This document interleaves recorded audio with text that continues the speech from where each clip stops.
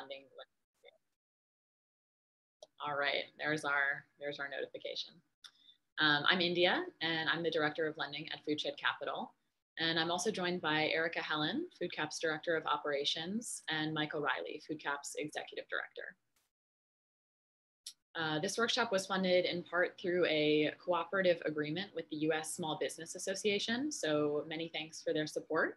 And a big thank you as well to Community Investment Collaborative for partnering with us on the grant. We're excited to co-present today as well with Sammy Telleton, the COO and co-founder of FarmRaise. Sammy will be sharing more info about grants available to farmers and the services that FarmRaise offers to make them more accessible. But before we get into that, I want to share a little bit about our work here at FoodCap. All right, so our mission is to foster an equitable, regenerative local food economy through financial stewardship to farms and local food businesses as well. The two main ways we accomplish this are low-cost patient capital and technical assistance. So as we'll discuss in a second, we want to make sure our borrowers feel confident about the debt that they take on. An important part of our work is providing financial and business training services alongside each loan.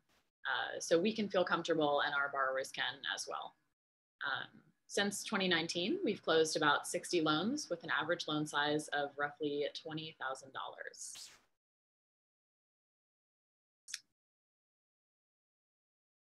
Next slide. All right, background. So our team approaches this work with a diverse variety of backgrounds. Our team has grown in the past year, and we've been really fortunate to bring on Erica Helen. So Erica, if you want to introduce yourself. Sure. I'll just quickly add in. So of this bulleted list here, I bring the diversified livestock production and business ownership to the table. I'm the former co-owner of a farm called Free Union Grass Farm, which is just outside of Charlottesville, Virginia.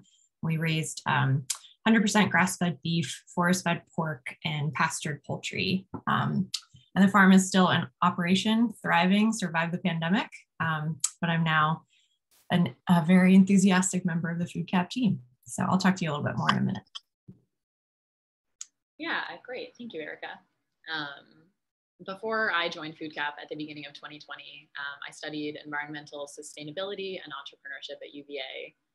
And I also worked at an angel investment network where I gained some hands-on experience working with a variety of different companies and really sitting down with entrepreneurs to talk through business plans. So I'm excited to bring that skill set to my work here at FoodCap as well.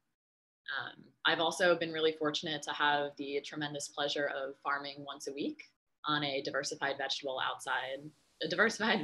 operation outside of Richmond this season. So that's been a really exciting feature of my year. Next slide.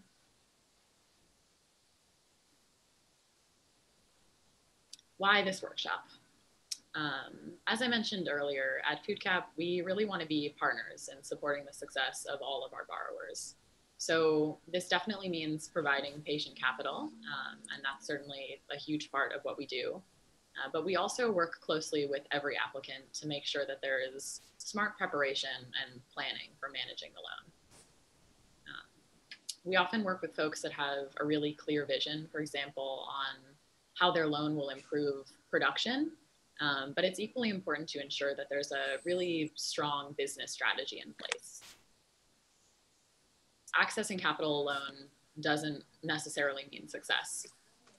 It's really important to think about how your loan will catalyze your business and have answers to questions like, do I have the bookkeeping acumen to analyze cash flow? And do I have a marketing strategy to sell this product? On that note, we'll also be offering some more workshops in this series to go over key bookkeeping and marketing strategies. So stay tuned. Those should be really helpful. A last point, if you find yourself thinking through these questions, maybe we work together or you're pursuing a loan elsewhere and you don't quite have that plan or that structure in place, that's a really good time to consider grant funding. So Sammy will cover that in more detail later, but as we're sort of working through this workshop, it's important to kind of keep those dual options in mind. Next slide. Yeah, so the risks and the rewards of loans. We work with a lot of farmers that are hesitant to take on debt, and we completely get that. There's a tendency to sort of purchase assets outright with cash. And while that might be easier to manage or sort of seem easier to manage, it can also limit operational cash flow. On the other hand, the flip side of that can be low or no interest capital makes recurring costs much more manageable, and kind of frees up those funds to keep them available for smaller expenses. So with a good strategy, debt is an incredibly useful tool for managing cash flow and also just for helping to scale your operation. So it's really important to understand what you're signing up for when you decide to take on debt. And being prepared is key to successfully leveraging those benefits. So that could look like a loan to fund an additional piece of equipment, or it could mean bringing on a new hire to expand your operation. And a little later on, we'll discuss some specific use of loan funds that FoodCap often supports. All right, I'll go ahead and turn it over to Erica here, and she'll talk to you a little bit more about some of the traditional funding operations or options, and her own experience with that as a farmer. Sure. So we'll start kind of with the high level traditional overview before we move into grant stuff. Bank loans commercial bank loans are always an option. The cons here are that rates are going to be higher. A lot of traditional lending institutions don't even view small farms as a viable business worth lending to. If they do, they're going to deem you as a higher risk and slap you with a higher rate in the 10 to 15% range at times. Fees to manage those accounts are also very typical. Almost 100% of the time, these loans will require the use of collateral that you may or may not have. The loan application process is fairly lengthy. There's going to be a lot of paperwork involved, and you'll need to be pretty organized about the kinds of reports that you're providing them. You're also going to be looking at minimum lending thresholds. A lot of places will require a $25,000 starting loan, which if you're just getting your feet wet with farming, that may be a lot more than you need.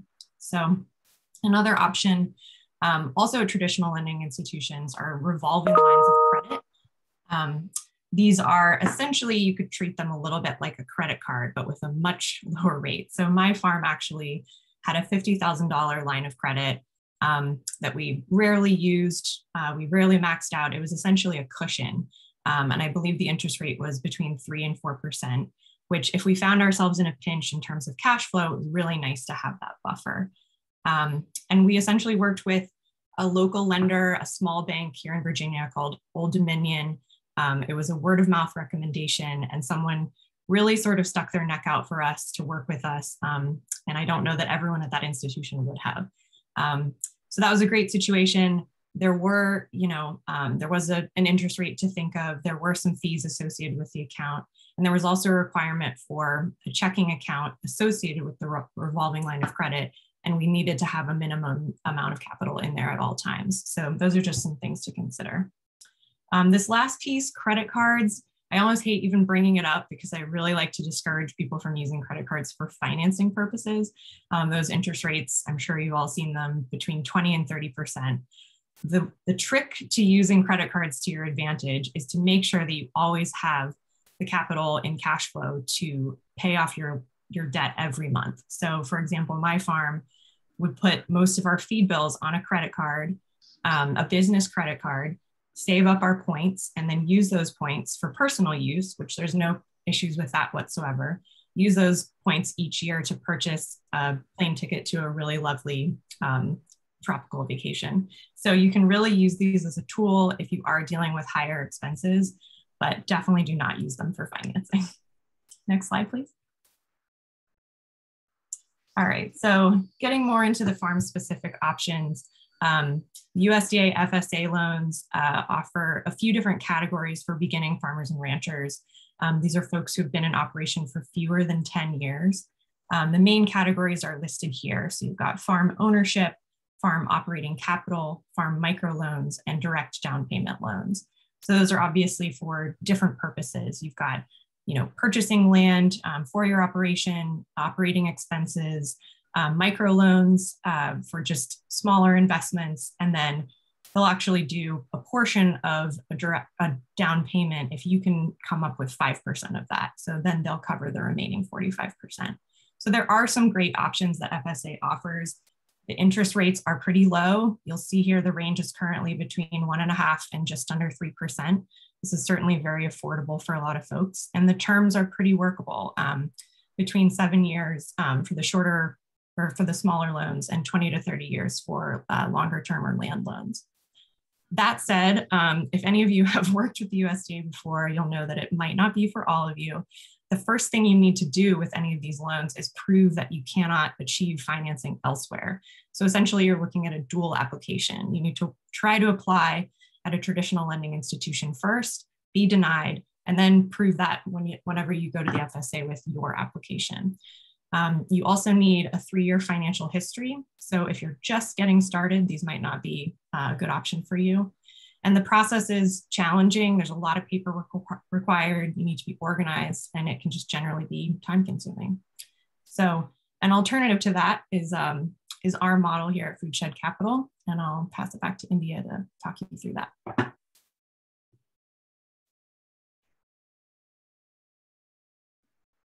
Great, thanks, Erica. Yeah, traditional options, obviously they exist and they're fine and worth looking into. But as Erica discussed, there are definitely limitations, and that's why we started our work. So our lending prioritizes socially disadvantaged and minority borrowers that have long been discriminated against in the financial system. And we also highly value a dedication to regenerative practices. So that's a big part of working with us. You have a partner. We also strongly emphasize ongoing partnerships with our portfolio borrowers, both in providing some of that technical assistance pre-loan, and then after you receive your loan, we like to stay in touch, hear how things are going, and just continue to be a resource. So we strive to do this through low rates and offering really flexible terms. We typically offer an interest rate between 2 to 4%, just depending on the loan.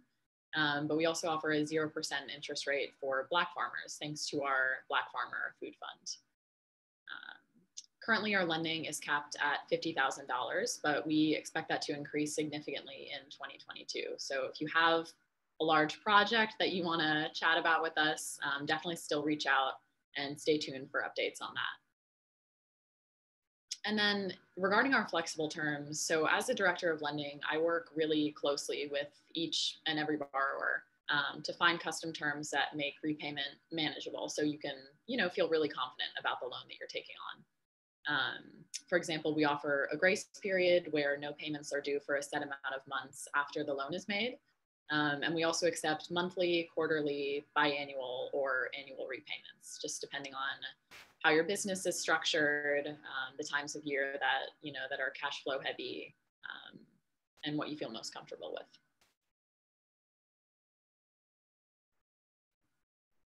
Next slide. All right, our types of loans.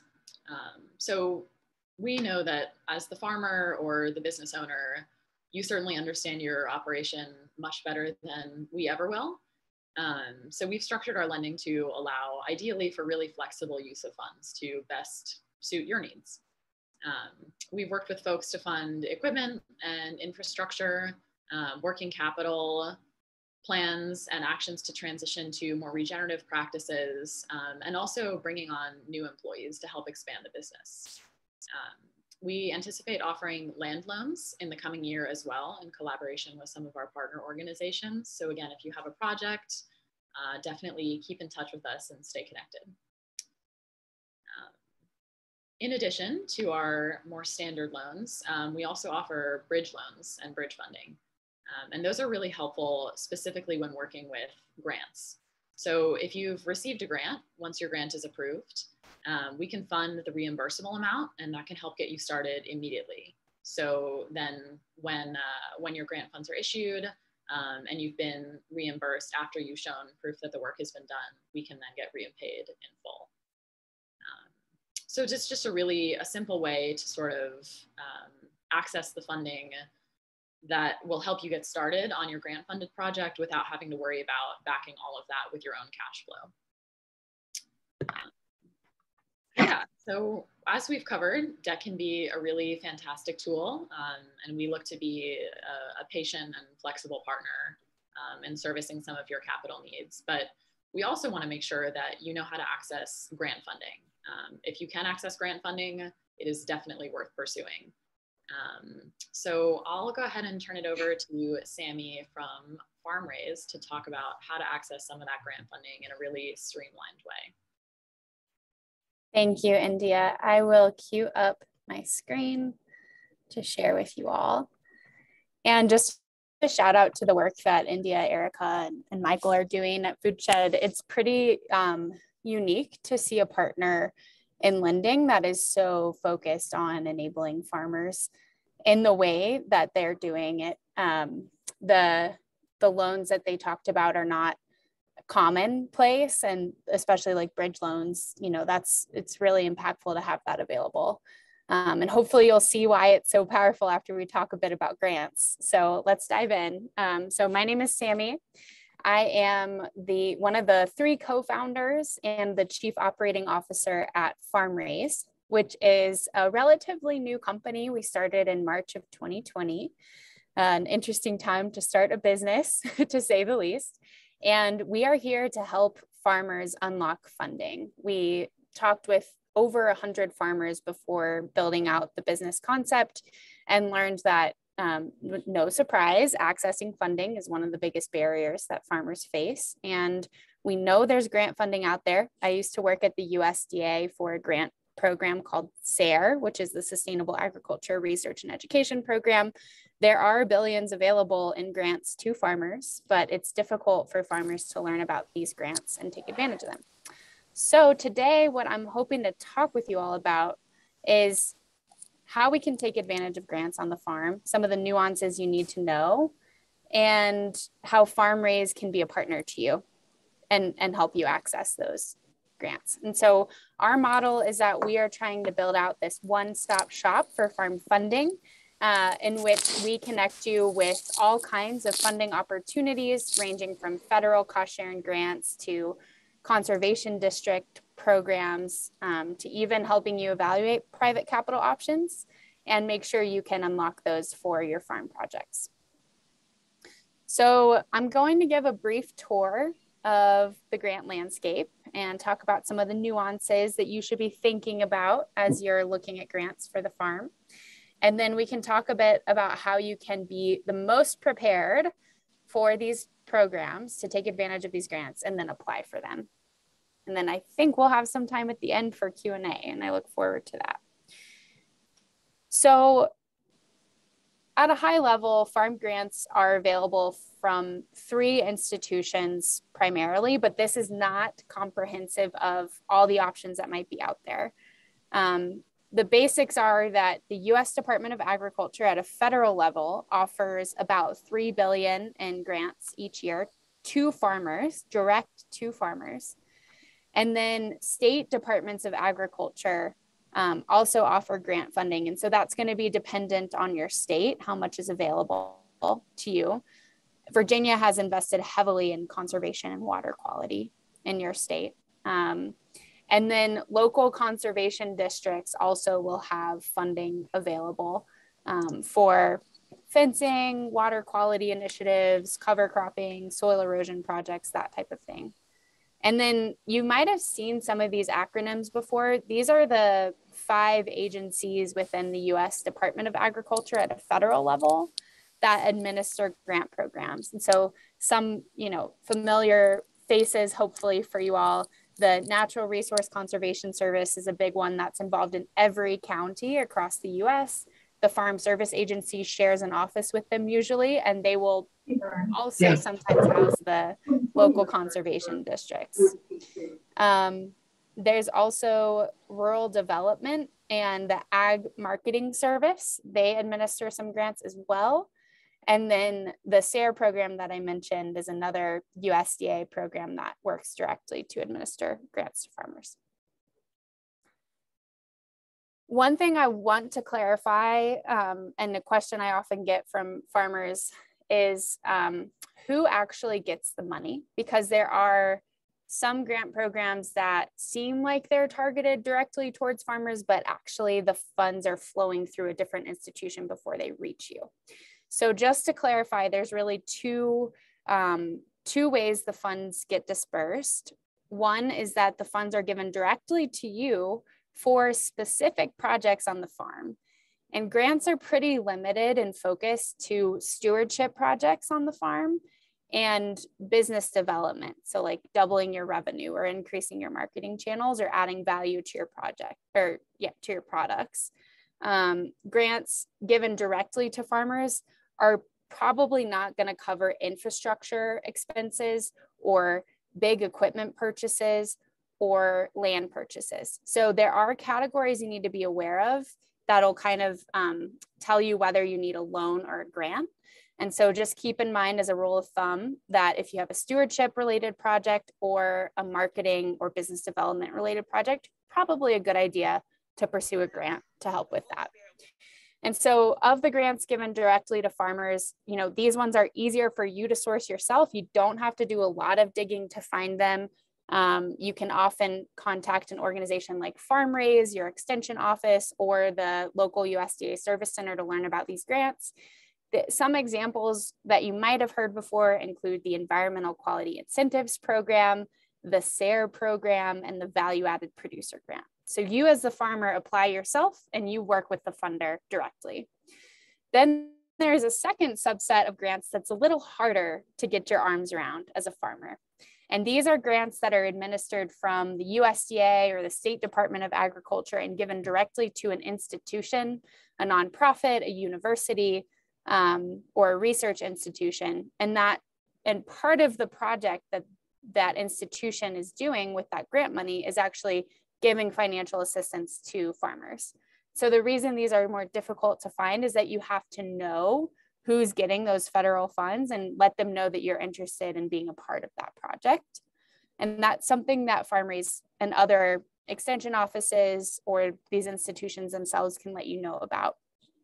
Some examples include specialty crop grants, local food promotion program, farmers market promotion program grants, and conservation innovation grants. And so if you've heard some of these before and you've thought, I might apply to them, unfortunately, as an individual operator, you're probably not going to stand much of a chance to get that because it's intended for use by a larger institution that can work with multiple farmers. But it's good to be aware of them because if there's one in your area, you could participate and get funding through it.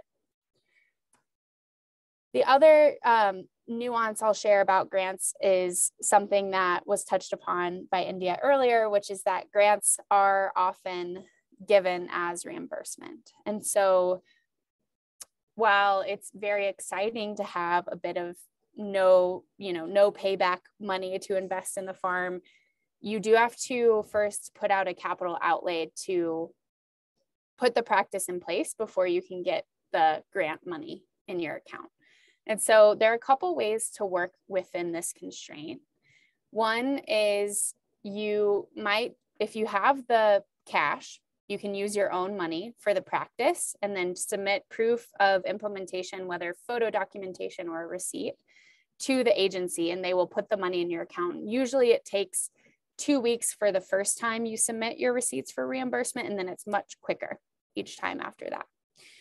There's also something wonderful you can do, which is if you have connections to contractors that are going to do the work for you. Let's say you wanted to put in fencing to support rotational grazing and you were getting funding from EQIP to do that. You could work with a contractor and tell them, hey, I'm going to get this money to pay you, but I need to put the practice in place first. Can you put the practice in place? We'll sign an agreement. I'll pay you the money after I get reimbursed from USDA, and do it that way. The third is accessing bridge loans through entities like Foodshed that can help you cover those costs. And that's also a great option to have available. I will say that are some programs that will offer half of the money upfront to you. SARE is one that will do that because they know that it's hard to find that capital to get started sometimes. And then the Natural Resource Conservation Service also offers basically an upfront disbursement of funds to those farmers that qualify as historically underserved or beginning farmers. If you have questions about those definitions, we can definitely talk about that after. It's basically farmers that have been socially disadvantaged, so farmers of color, Indigenous farmers, or have served in the military recently and are veterans. And then there are also farmers in low income areas that can qualify as historically underserved as well. This is probably the most important question because it's really important for your time and prioritization as a farmer to know whether you're ready to apply for grants. And so I want to talk a little bit about some basics on whether or not you qualify at a high level. Know that each grant program is going to get more specific and have some more restrictive qualifications. But at a very high level, you probably qualify for farm grants and can be looking at them if you control land through a lease or a deed, or somehow can prove that you have control of land for at least a year. If you have had at least a year of sales, such as proven through Schedule F, so filing taxes as a farmer.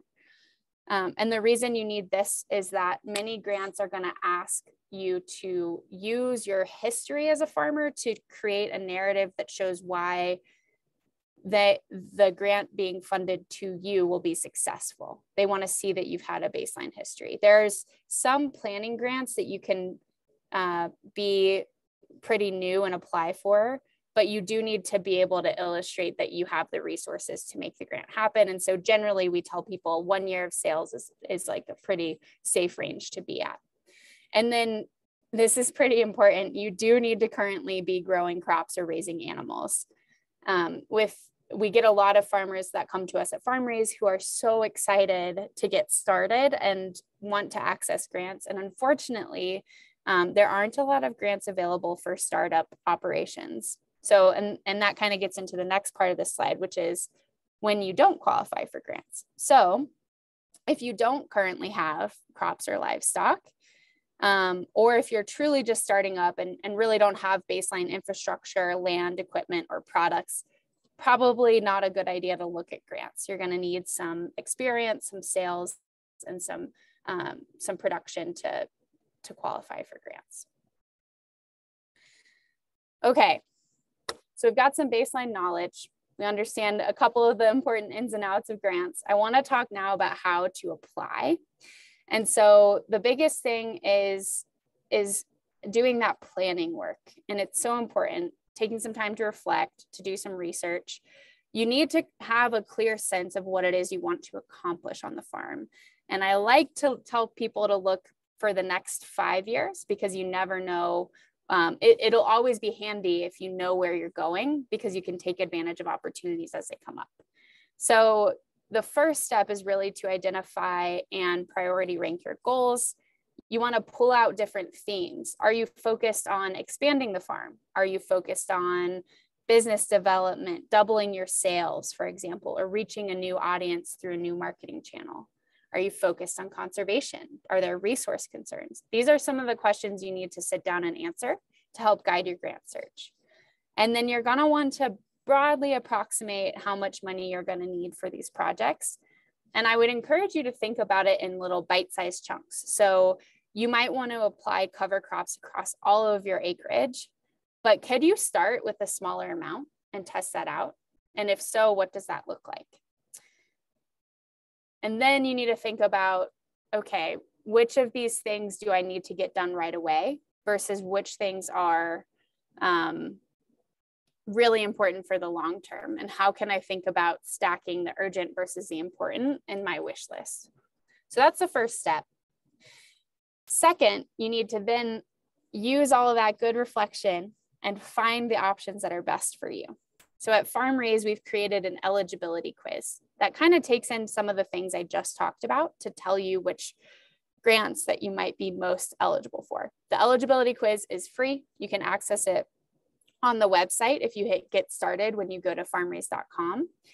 And it'll tell you at a high level which federal grants you're eligible for and how much money you could possibly look at getting from those grants.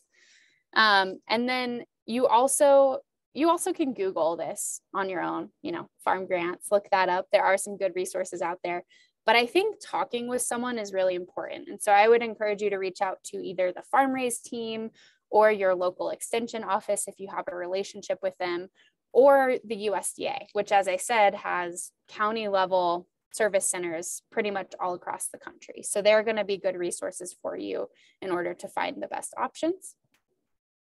And then you're going to need to plan the grant specifics and gather the resources that you need. So this is deadlines. When is the grant due?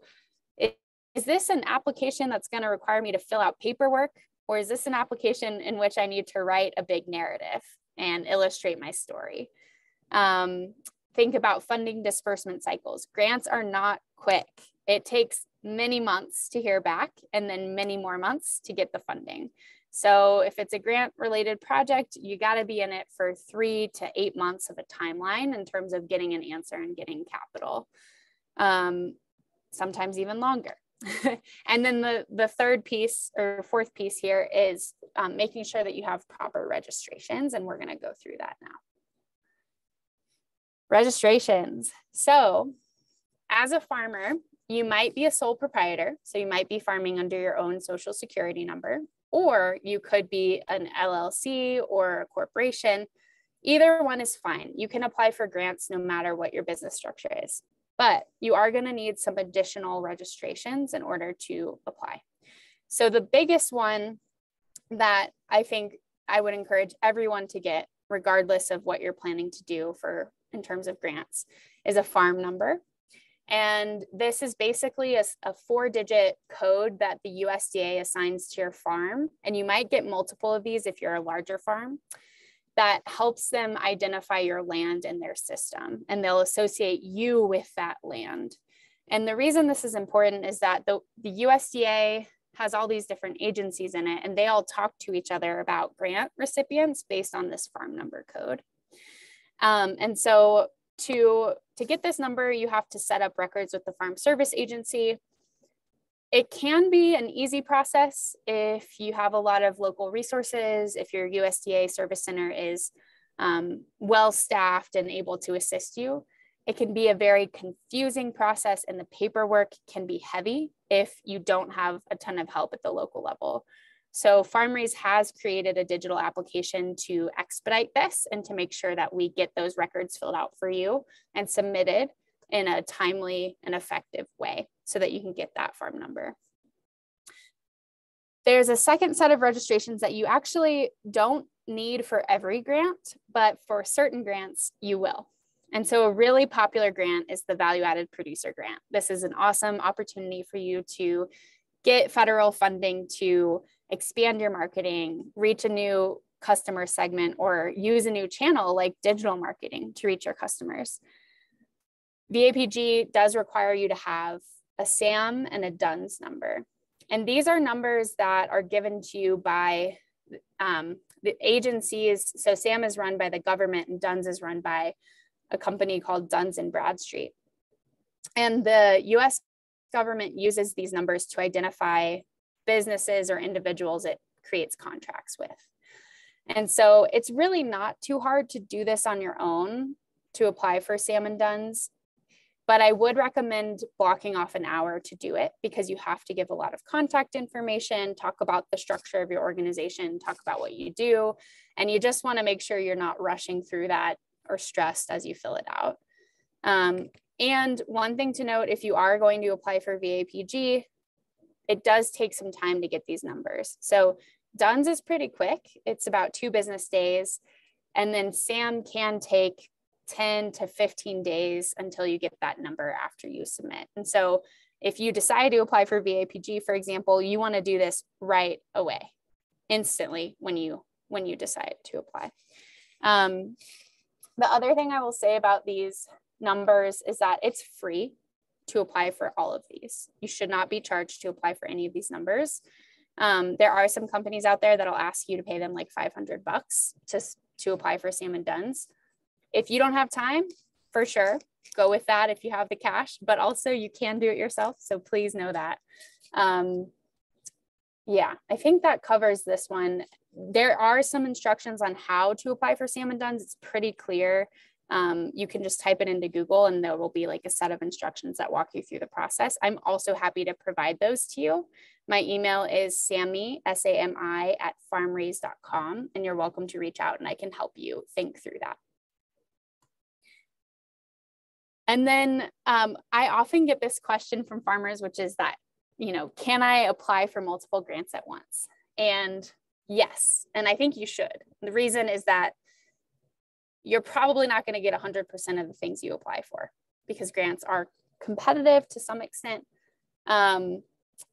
But do note that if you somehow got 2 grants for the same project happening at the same time on your farm, you can only pick one of them. You're not going to be able to use both for the same purpose.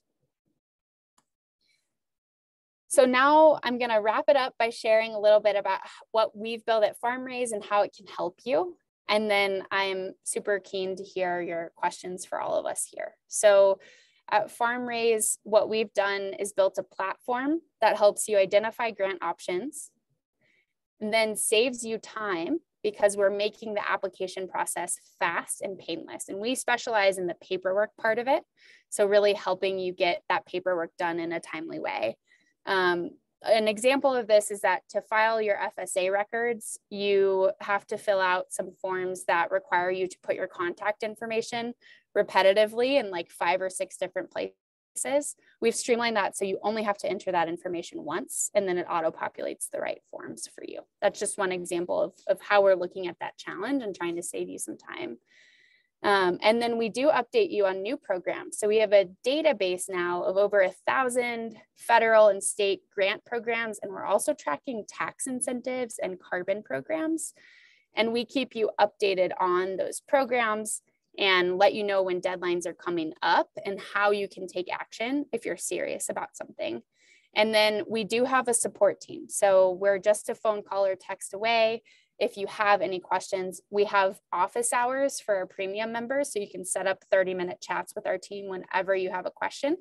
And we're there for you. We're with you on the phone to talk through everything. And the biggest thing is getting clarity, knowing what your next step is so that you can actually proceed with your plans. So as I said, today, we do offer application support. We're building this common app where we can help you apply for lots of different opportunities after you enter information just once.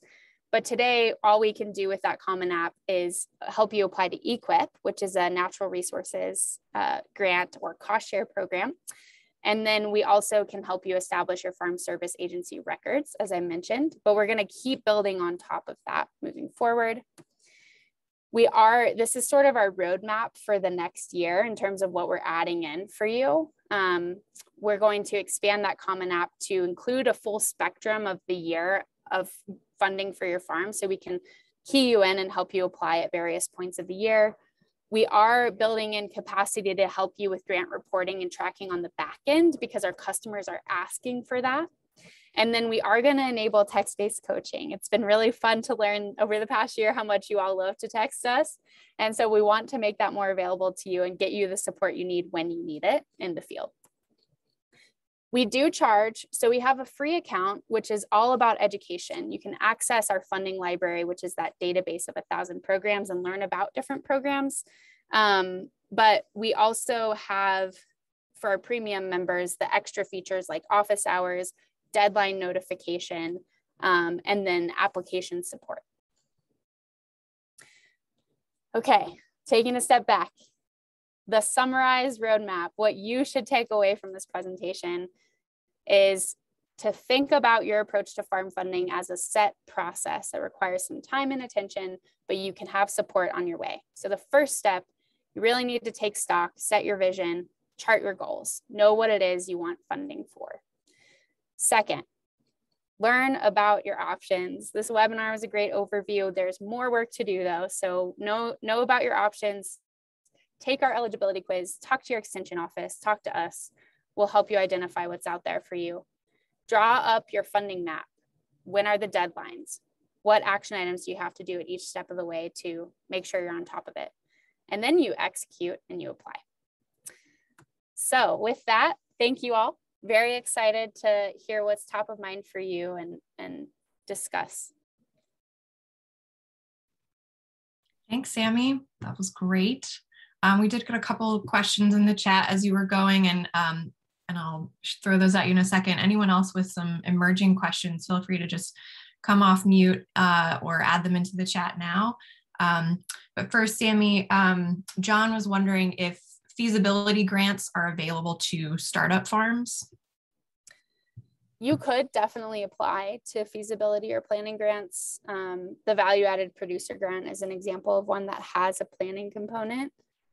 It's gonna be difficult to illustrate your prior history if you haven't built the business up.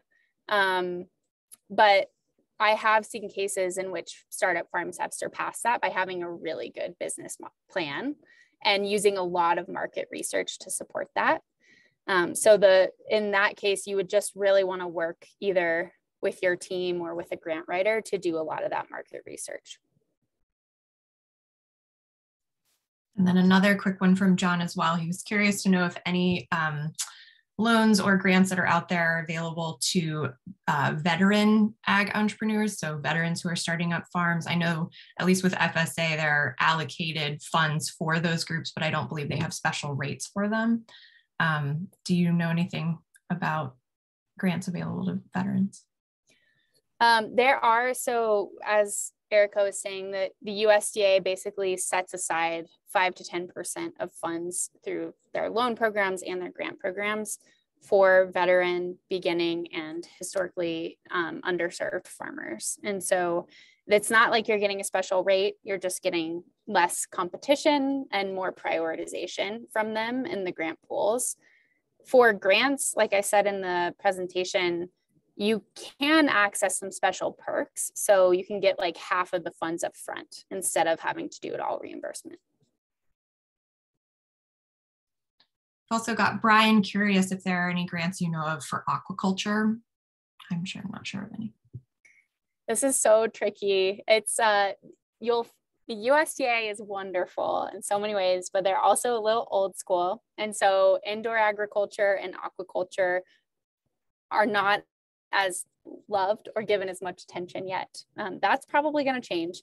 There are a couple programs that you can apply to for aquaculture. The value-added producer grant for business development, if you want to increase your sales or improve your marketing channels, that's a good one. And then the SARE program has done quite a few aquaculture projects. And you can go to SARE.org and search their project database, just type in like aquaculture, and it'll come up with the grants that they've previously funded related to that.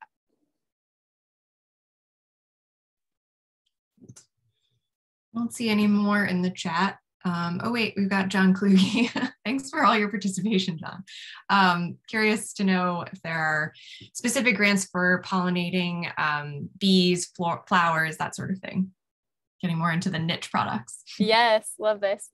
This is like your human eligibility quiz. Yes, same thing as aquaculture. SARE, VAPG are good ones.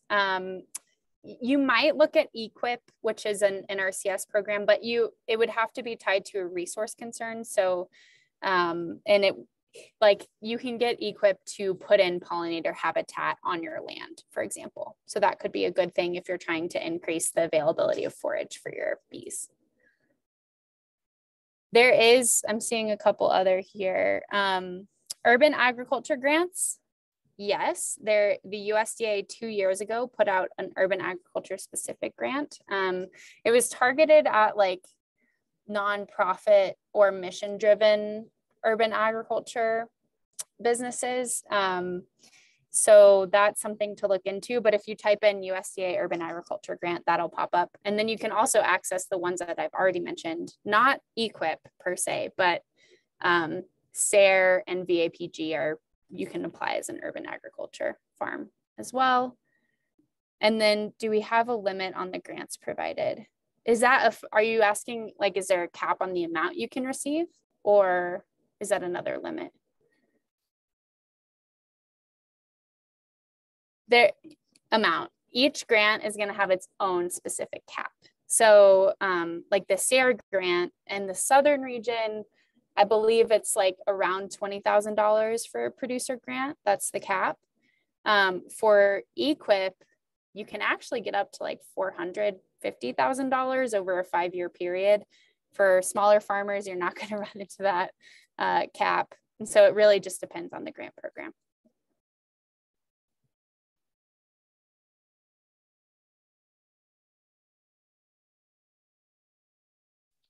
Great. Let's see, one more. What do you see as the most urgent gaps that private philanthropy can plan? And is the Virginia Funders Network engaged with us at all? Let's see. Michael, do you want to address that actually? Yeah, sure. In answer to the second question, the Funders Network is engaged a little bit. Matt Illian, who I think, John, as you may know, is no longer in Virginia, but he has been a big advocate of our work since launching the Impact Investors Forum, but not enough. So yeah, we'd like to certainly see more of that. And I think philanthropy can certainly support the work by helping with, in particular, the work we do, supporting our lending program through, operational capital and loan loss reserves. We are sharing risk with farmers. So in doing that, we have to really be cautious, on our balance sheet. And so having philanthropy to back up the borrowed capital that we use for our loan program is critical. So yeah, I hope that answers the question. We've also got one from Lily, who's farming in North Carolina and who I know well. And she's curious about the geographic range of loans that we offer at Foodshed Capital. And currently, most of our work is in Virginia, but we are partnering with other organizations in states throughout the Mid-Atlantic, and North Carolina is one of the states where we've begun working. So a lot of times that's mostly because Michael and India and I are limited in our geographic range. We really like to visit farms as part of our approval and underwriting process, just to get a sense of your operation, meet you in person, that sort of thing. But if we can connect with you and connect with a partner organization in your state, even if you're not in North Carolina, we're happy to have a conversation with you. And I'll put a link in the chat here to our page on our website that talks all about how our lending process works and how to get in touch.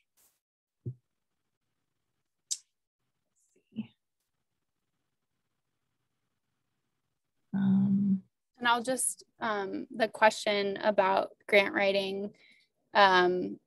So we don't do narrative-based grants right now. They're a little trickier to put into a digital application. So what we offer to premium members is connecting you with grant writers. So for example, last year, we vetted and connected 2 of our premium members with a VAPG expert, and she wrote their grants for them, and they were both funded through her. So we're going to continue that with her this year. We've got someone for the rural energy program that we work with as well.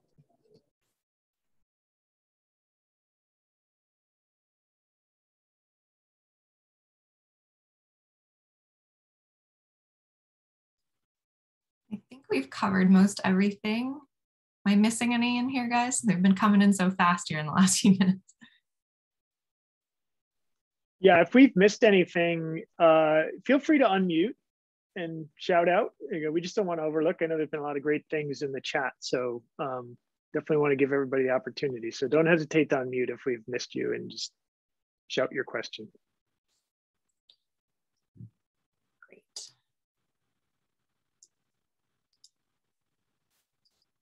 And I'll also put our contact information in here, so you can certainly email all of us, Sammy as well, to stay connected.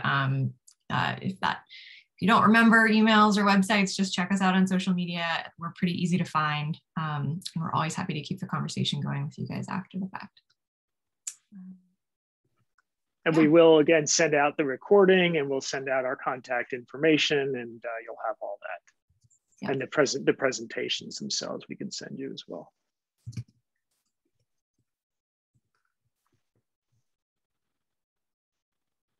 Right. India, you want to wrap us up? Sure. Yeah. I just want to thank everyone again for participating. And Sammy, thank you so much for a wonderful presentation. And just to reaffirm, if you have any questions, even if you're not sure about a loan or a grant in the case of FarmRaise, but you just kind of want to chat things through, definitely don't hesitate to reach out. Erica and I are both available. Yeah, so please reach out at any time. And stay tuned as well for the future workshops in this series. So you can subscribe to our newsletter to stay on top of all of that. You can also keep in touch with us through social media, but we'll be releasing more information about those in the coming months. Yeah, thank you all so much. Thank you all so much for joining us. Thank you. Well done. Thank you all. Take care.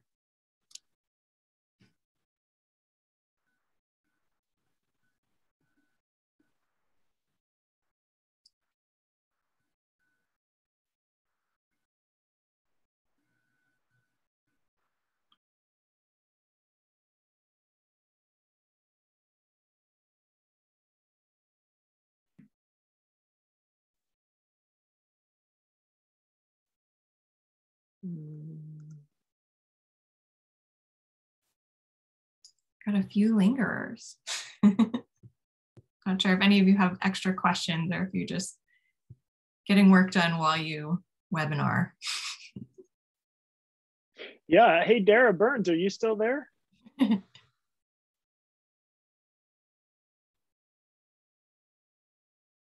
Guess not. Let's see, Michael, are you able to capture the chat? Yeah, I need to stop recording. Okay. I think some people maybe walk away.